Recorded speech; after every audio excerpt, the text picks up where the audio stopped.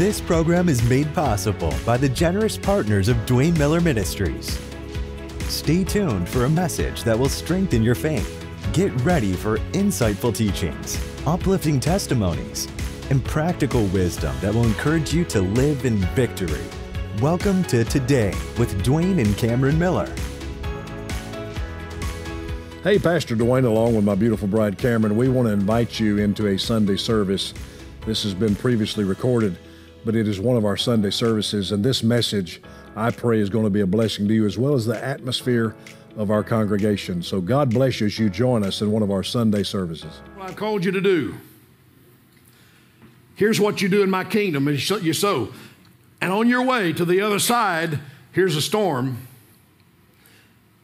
But you understand that that is a demon trying to take control of your atmosphere because, listen, he can't drown you.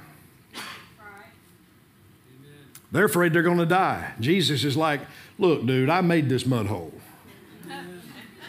And if I'm the head and you're the body, no man ever drowned with his head above water. No man ever drowned with his head above water. Listen, the only thing in your life that's underwater is what you got out from under the head. When you take it out from under the head and you're out from under his head, then you might drown. I'm preaching better than you're shouting now. It's like I told you last week. I've come too far to let any petty little thing get me out from under the blessing of God in my life. If you're the type of individual that can't be lovingly corrected, that can't be, especially by someone in authority, you're going to have a tough life. And you ought to thank God somebody loves you enough to correct you. You know, the only people out there that aren't corrected are those who are so rebellious and hard to deal with that everybody's just left them alone. We were at my grandson's baseball game yesterday, and there's a little boy on his team in the dugout, and Cameron looked over there at me and said, he needs a good spanking. I said, yeah, he sure does. Not my grandson, this other little boy, and he really did. He was a monkey. Your parents pulled out that belt because they loved you, and they wasn't going to let you self-destruct. Neither is Jesus. So now watch. Jesus, the Bible says in chapter 5, verse 1, and when they got to the other side, everybody say, I'm going to make it to the other side. You have his word on it. Remember, they started out great. He said, we're going to the other side. And by faith, they got in that ill-equipped boat because they believed they were going to the other side. Then the storm comes, and now doubt and fear and anxiety sets in because they are living in their flesh and in the natural, and they're looking at the earthly realm instead of being seated with him in heavenly places, looking at what he said from heaven to earth, knowing that if he gave you his word, it's done. So they get to the other side, and I don't have time. This is a whole nother message. But you know what happens when they get there. They come to Gadara. And the word Gadara comes from a Greek word that means walled up. It means inhabited and walled up in the root word for Gadara. So in other words, they come to a stronghold. What is a stronghold? A stronghold is a house of wrong thinking for a believer. Oh, a stronghold is a walled up, inhabited place. So they come to Gadara, and there they meet a church member, a deacon.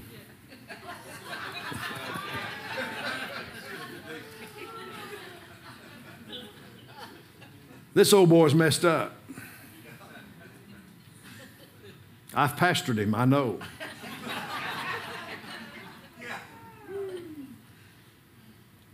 Now watch, Jesus did not come there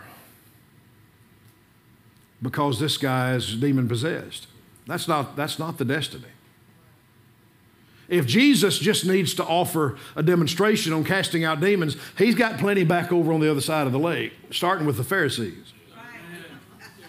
Jesus didn't need to travel 11 miles across the lake, go through a storm, and scare his disciples to death to find somebody that had a demon. There were plenty of demons everywhere.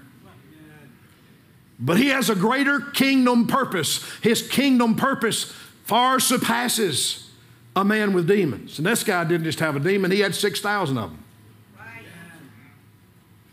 Don't look at your husband right now. You can talk about it when you leave, okay?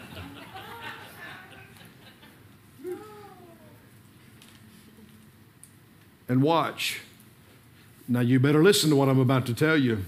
If you have an assignment from God, you don't have to go looking for the demons. They're coming to you. This old boy ran to Jesus and fell down and worshiped him. And he's got 6,000 demons. You laugh. I'm telling you, I have preached to churches full of people who were full of demons. And demons love great worship services. They'll dance, huck and buck, lift their hands, speak in tongues, flip-flop in the floor. They don't mind until they come in contact with someone who can see them. Especially Jezebel. She loves to be in church. And it could be he. That's not a female demon. Loves to manipulate and control. We've seen it. We've pastored it. I mean, I can remember in the early days of my ministry in El Dorado in the Baptist church, I can remember very well getting lectured from some of those old timers about, now, you better watch out for brother so-and-so, or you better watch out for sister so-and-so now, because if they don't get their way, well, I'm sorry. They got Jezebel running the show. Yeah. Hello. I'm preaching better than you're shouting. Yeah. Well, now you got to walk on eggshells around. Listen, they need to be delivered. Yes. They do. So this old boy runs to Jesus, falls down, worships him, and out this voice, what are we to do with you? It's not yet our time. And so can you imagine demons negotiating with the Messiah? But they are. There's 2,000 swine over here, 2,000 hogs. Can you just let us go into the greatest sermon I've ever heard in my life is Dr. Randy Caldwell's sermon on demons can't swim. I mean, it's the best. It's the best sermon. If you can find it out there, buy it from him. You need that sermon, Demons Can't Swim, based on this passage. I don't have time to preach that, but the reason they wanted to go into swine is because the only way a demon can manifest is in a body. Right. Demons are the disembodied spirits of the last world age. Now, I'm going to get deep here, and I'm going to lose some of you because you think the earth's 6,000 years old. It's 6,000 years old since Adam, but this thing's been here for billions of years. Right. And there was a world age before ours that Lucifer was thrown into, and a third of the angels from heaven. And God had to destroy it. The earth was without form and void, and darkness was over the face. What is darkness? The absence of light. Darkness is not real. It's the absence of light. And God had to destroy it with the first flood. And then God shows up in the middle of that darkness and says, let there be light. And the Word came out of his mouth, Jesus Christ. The Word came out and lit up creation and the universe before the sun, moon, and the stars.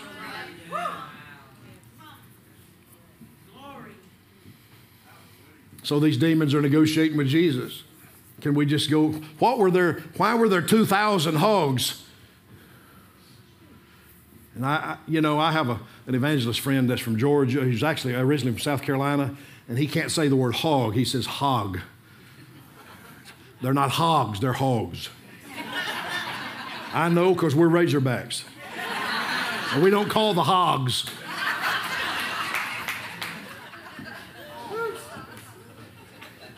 The football and basketball team may be hogs the way they've been playing, but the baseball team's hogs.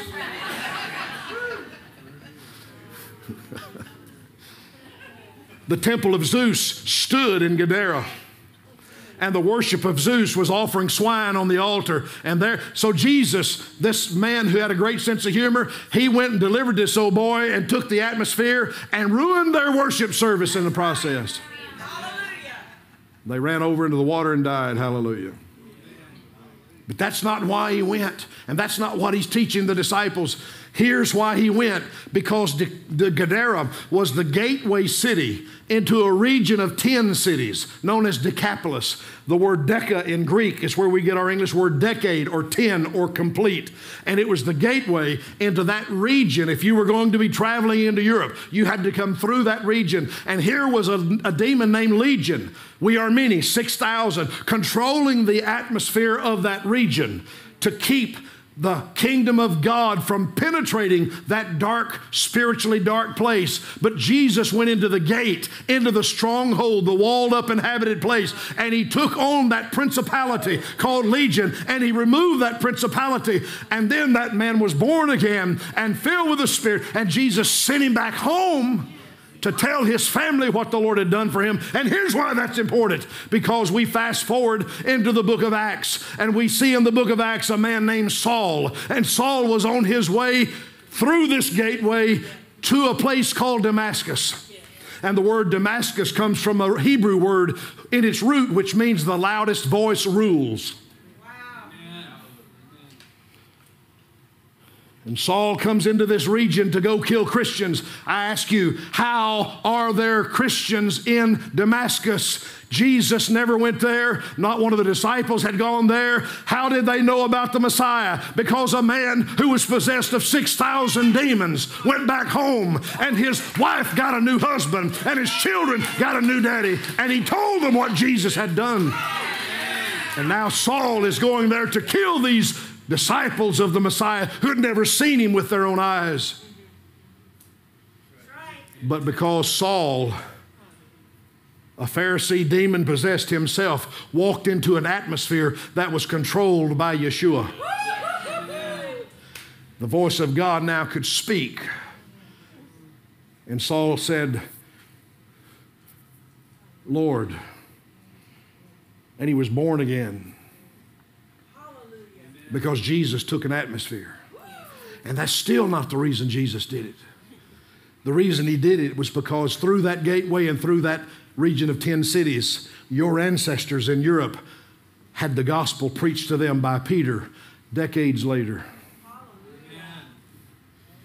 And you're sitting here today born again because Jesus went to a Gadara and a walled up place and took out Legion, and a man got saved, and he went and told his family, and Saul got saved. And you're sitting here born again today because of that one act of Jesus to take control of an atmosphere.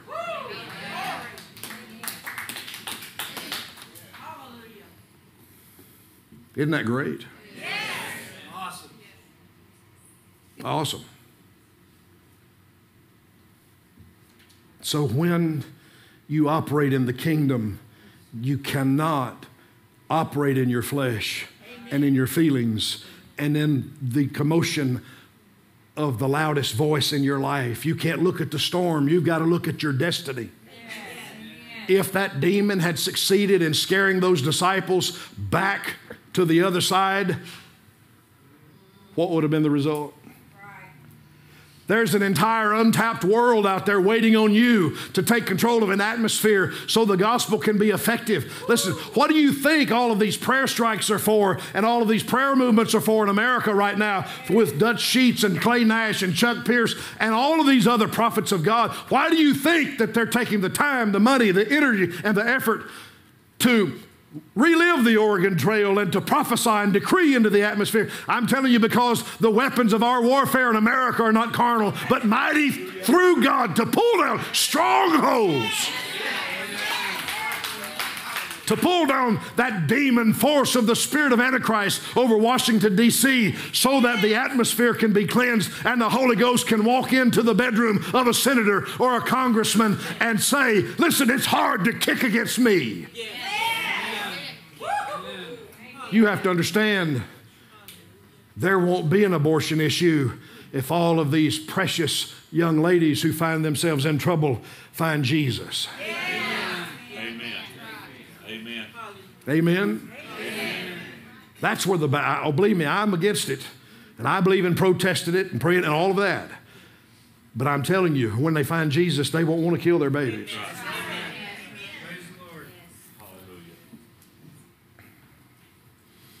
So I'm almost finished. What is this mystery?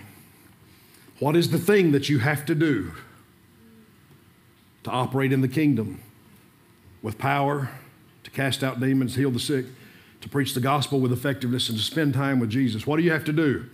What is the mystery? Mark chapter 3. He told them before he ever called them and sent them out there to do it. Mark 3:27. No one can enter a strong man's house and plunder his goods unless he first binds the strong man. Then you can plunder his house. That's good. Amen. Jesus said, watch me show it to you. I'm going to go over here to Legion's house, and I'm going to bind Legion and cast him out. And billions of people are going to be saved as a result. Billions.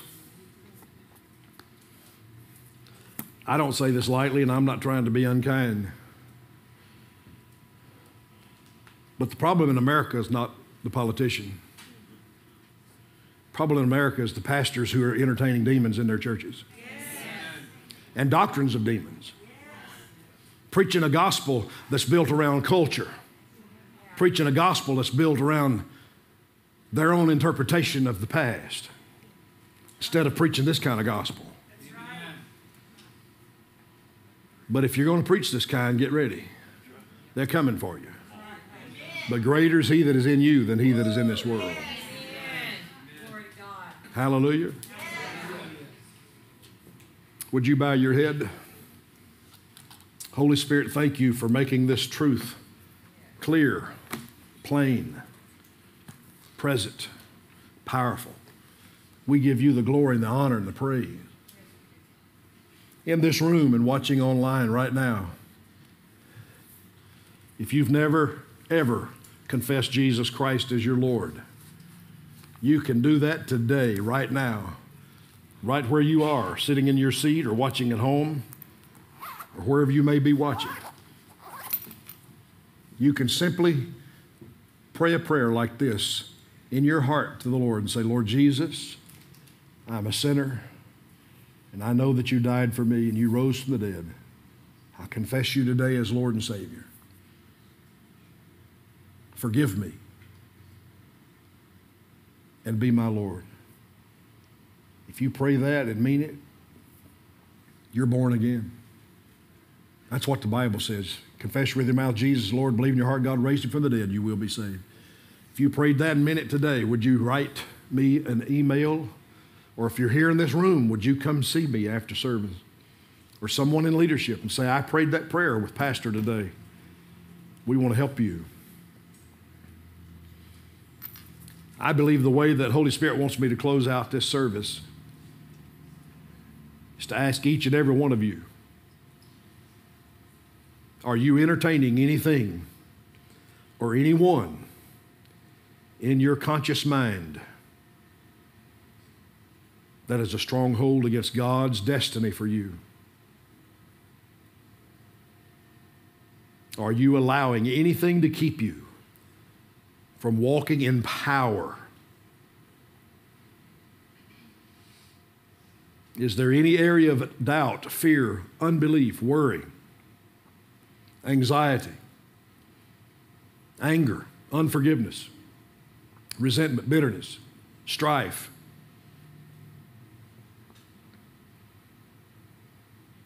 Right now, in the name of Jesus, tell it to shut up, sit down, and to get out.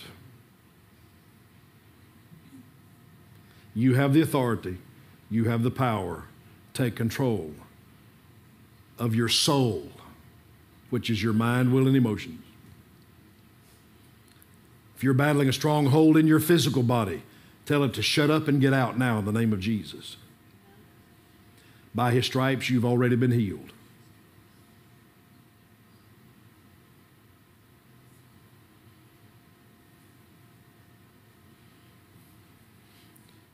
Holy Spirit, I thank you that we walk warring from the promises of God and not for the promises of God. And I thank you that everything you've promised us is yes and amen and finished, called, complete, blessed, You've prayed the benediction over it in our life. It's done.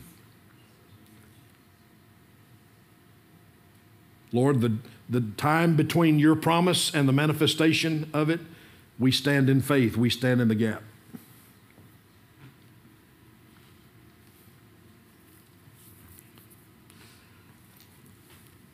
Thank you, Holy Spirit. Before I dismiss, right now, you know someone who is a prodigal or an unbeliever, someone struggling. You know someone who's under the manipulating power of Jezebel, and they're wishy-washy in their walk with God. They're walking in their flesh and not by faith. We're not judging. It's not our place to judge, but we're concerned. And right now, call their name out to the Lord. Speak over the atmosphere that's controlling their thought processes. Lord, we bind the enemy from the lives of people who have far too much to offer for your kingdom to watch them be manipulated and controlled by the enemy and abandon their destiny. Lord, we speak clarity and truth and love.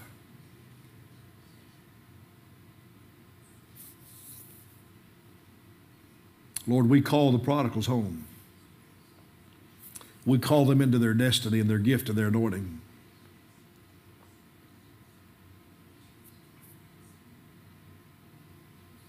I pray, Lord, for a Saul moment in the lives of those that we're praying for right now. For Jesus Christ himself to walk into their bedroom while they're sleeping and call their name.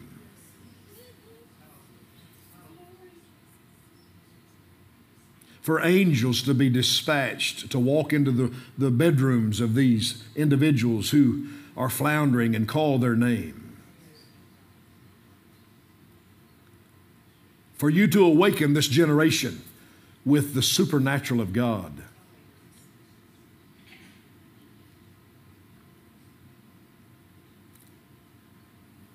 Lord, you do what we can't in the name of Jesus.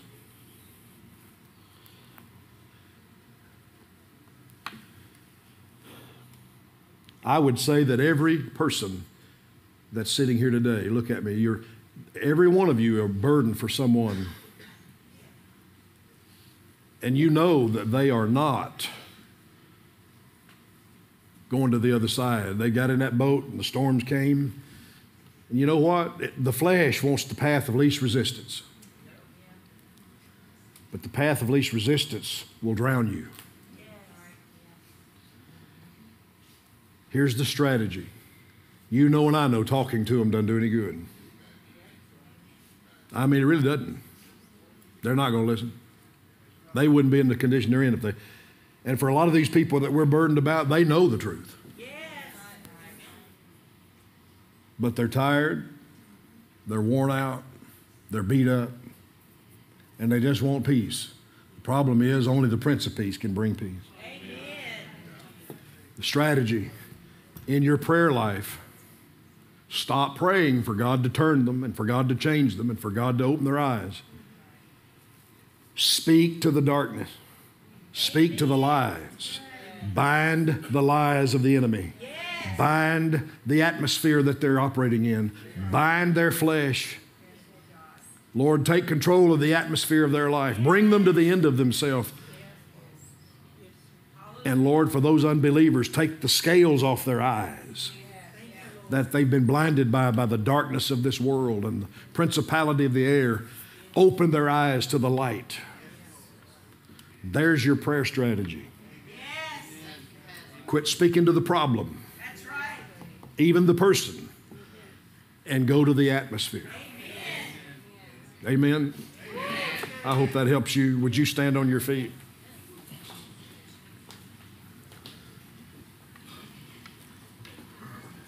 For those of you that are, and you know who you are, that are coming to this leadership meeting, we'll be meeting in the middle room over here, the youth room, we call it, the prayer room, the intercessor's room, immediately after the service.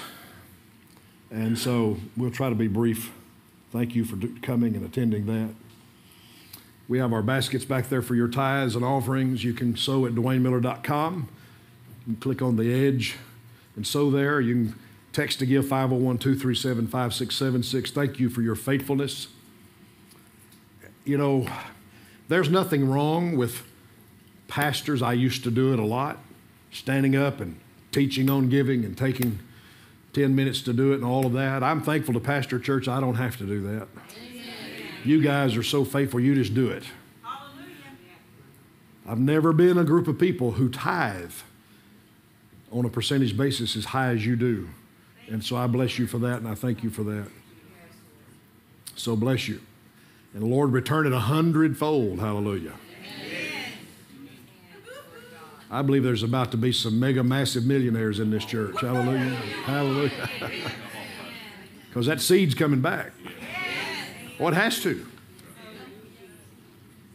And it's okay. In love and grace, and I remind him every day, Lord, it has to. Your word said. So until it manifests, I'm just standing in faith knowing it's coming. Lift your hands and receive the blessing. The Lord bless you and keep you and make his face shine upon you and his countenance be with you and be gracious unto you and give you his shalom, nothing broken, nothing missing, in the name of the Father, the Son, and the Holy Spirit. Have a great, blessed, glorious week. And pray for us next Friday and Saturday at the Eagle's Nest teaching, but I will be back here Sunday, so we'll see you next Sunday.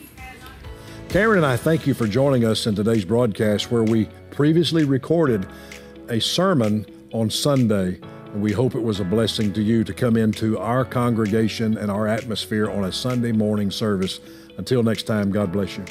To contact this ministry, visit our website at www.dwainmiller.com. You can email us at info@dwainmiller.com or send your letters to Post Office Box 1331, Cabot, Arkansas 72023. We would love to pray for you. If you need prayer, please call 888-997-2387. Please join us in person at the Edge Church on Sundays at 10:30 a.m. We are located at 6702 TP White Drive, Cabot, Arkansas 72023. This program is available to watch on demand. Visit our website, YouTube channel, or the following streaming platforms to catch up on any episodes you may have missed. To stay connected with us, follow us on social media. Find us on Facebook at Dwain Miller Ministries or on X at Dr._Dwain Miller. This program was made possible by the generous partners of Dwain Miller Ministries. If this broadcast is a blessing to you, please consider partnering with us. You can text GIVE at 501-237-5676 or give online at www.dwainmiller.com. Thanks for watching Today with Dwain and Cameron Miller.